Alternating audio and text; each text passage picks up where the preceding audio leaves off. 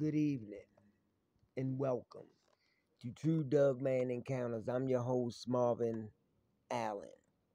If you or anybody that you've known have had a sighting or encounter and would like for me to share it on my channel, then please contact me. I would love to hear from you.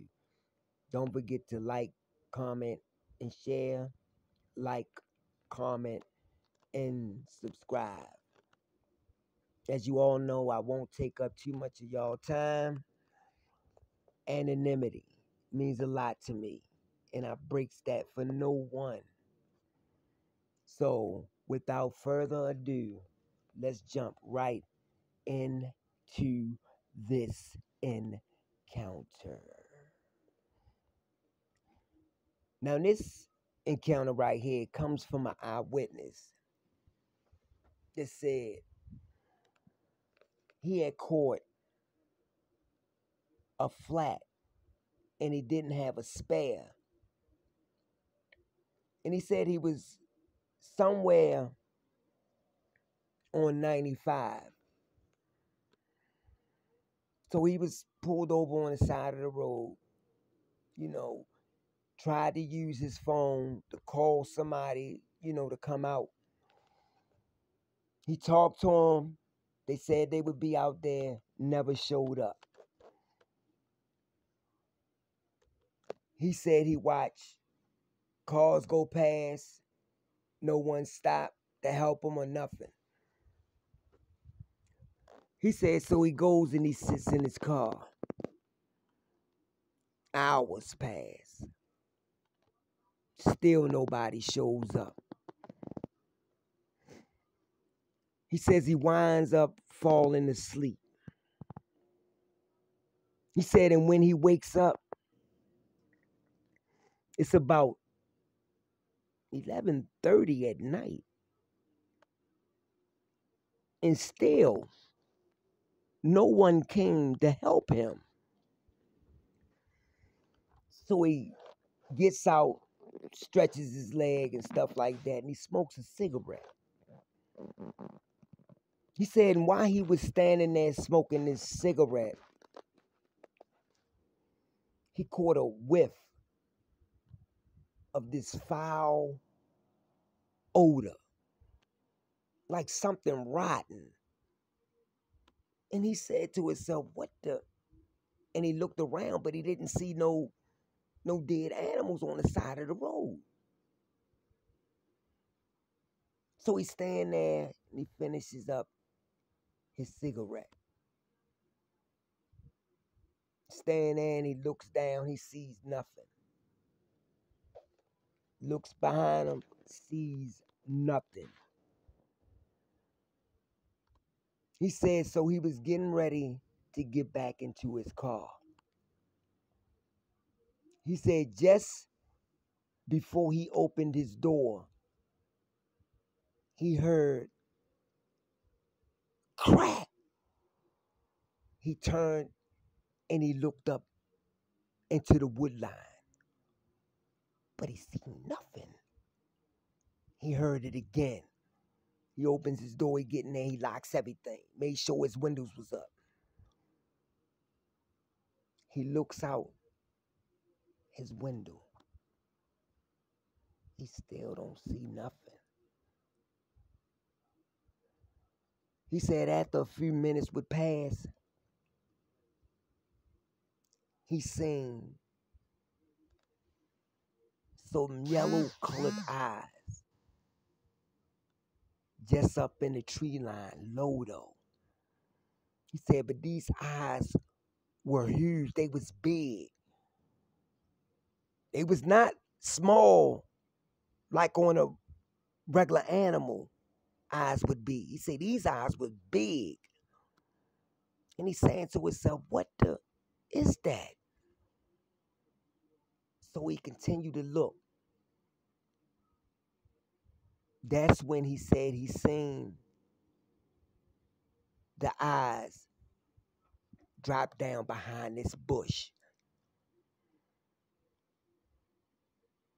And he paid it no more attention.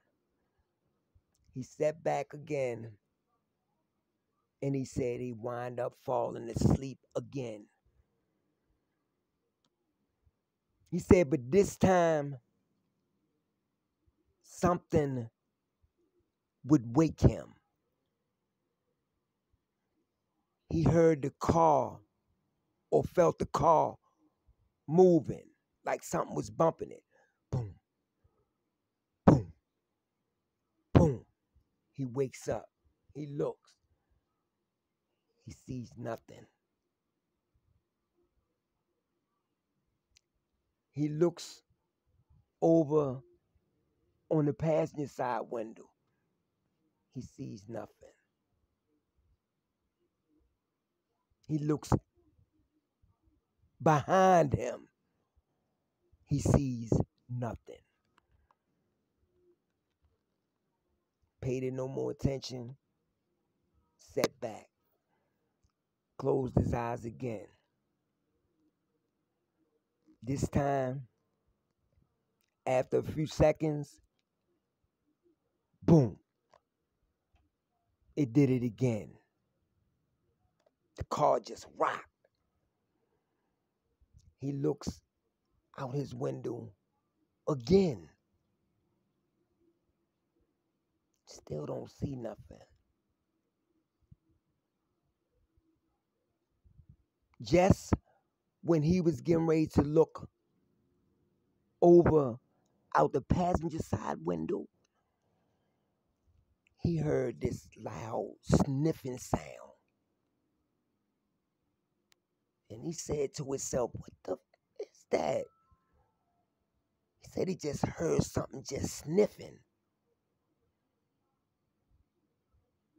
He said that's when he seen something that shouldn't exist. He said he seen this large wolf-like head come right there at the passenger side window. He said when he first seen it, it was facing straight. He said then it turned and looked in right at him, breathing heavy, nose fogging up the window. And then it showed its teeth. He said the teeth was just long and sharp, every one of them. He said this thing just kept looking in at him. And he kept saying to himself, what the is that? He said that's when he leaned his seat up because he had it leaning back. He raised his seat back up. He continued to watch this creature looking in at him at the passenger side window. He said that's when this creature began to walk. It was on all fours. Now, mind you, it was on all fours. It walks. It walks around to the front. Then it goes around to the driver's side. And it stops. And it looks right in at him. Then he said, this thing raised up a hand. That's what he said it was. He said this thing raised up a hand. Boom. And hit the driver side window, right where he was at.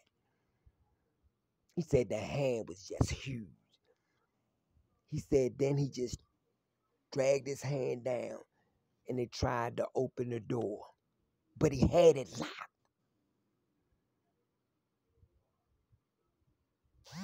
Said he put his hand back down and it walked towards the back. And he said as it was walking towards the back, boom, it bumped the car again. It rocked it. You see, that's when he looked out the back window. He said he seen that thing place his hand again on the trunk. And then this thing stood up on its hind legs. He said when it stood up, he said this thing was just tall. He said this thing was just tall because he had to bend down and look up out the back window just to see the head of it. Said it turned and walked back up. Said when it walked back up, it placed both hands on top of the roof of the car. And he said he started just shaking it. Said he was just shaking it, viscerally too. Just shaking it back and forth. Then it stopped. He said it started walking towards the front. He said and it stopped when it got right there where the tire was at. And he said this thing started to sniff again. It sniffed. And then it walked down about 20, 30 feet. Went over into the ditch, reached down, and grabbed what looked like a dead raccoon. He picks it up, turns, and he walks back towards the car. It stopped right there in front of it. And it looked down at him. It looked down at him through the window.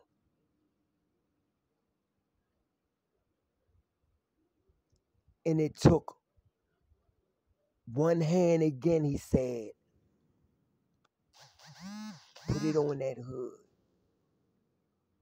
And he shook the car again. Then it walked around to the passenger side.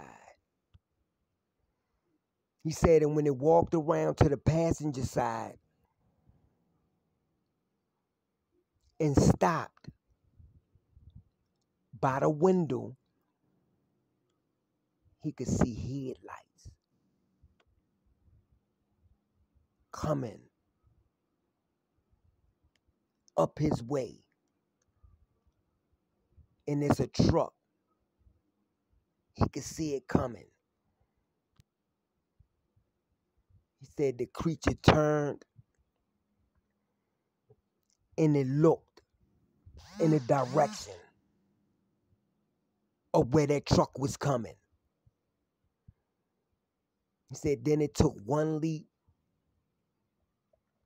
and leaped over into the tree line and ran up in there. He said when the truck get up there, it stops, gets out. He gets out. He asked him, he said, is you all right? He said, yeah, I'm all right. He said, what was that thing, or what was that standing by your car? And it jumped.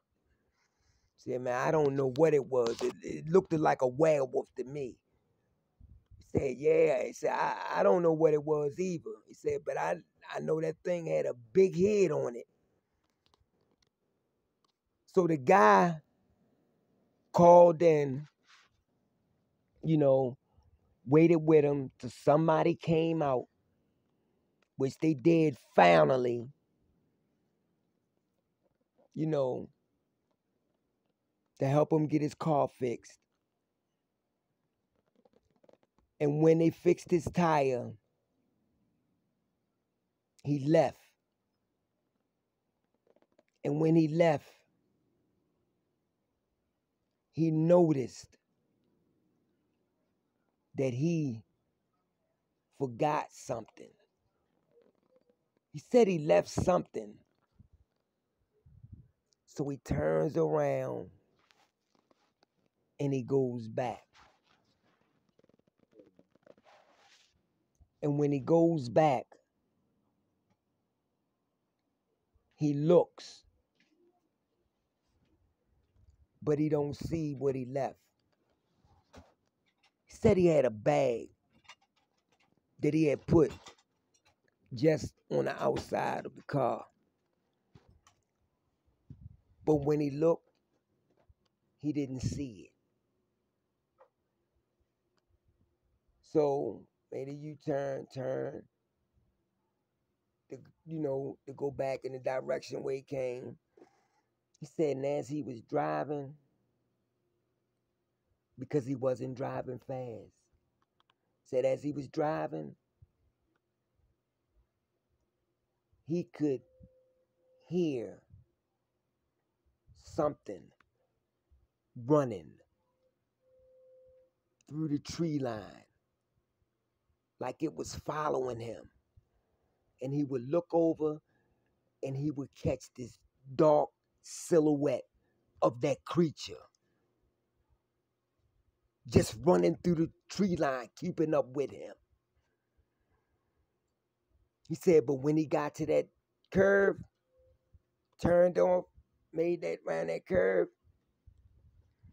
and that creature stopped. And he kept on, and he went home. He said he never saw nothing like that in his life. And I asked him, I said, why would you go back, for a bag? I mean, what did you have in it? He said, I had something in that bag that I was going to give to my wife because her birthday was coming up. That's why I went back. I didn't argue with him or nothing like that because I don't know if it was something expensive or nothing like that. So I understood what he was saying, and he just was trying to get it back. He said, but it was gone when he went back down there. And I asked him, I said, do you take that same road? He said, I take it, quite often. But I never saw one of those creatures again. He said that thing looked like a giant wolf, a werewolf. I asked him, did it have a tail? He said, no, it didn't have a tail. He said, but that thing was just massive and cut up. He said, I don't wish this on my worstest enemy to see or to run into. So that was his encounter. I'm going to upload that, and if I have time, get ready for the next one. Let's get it.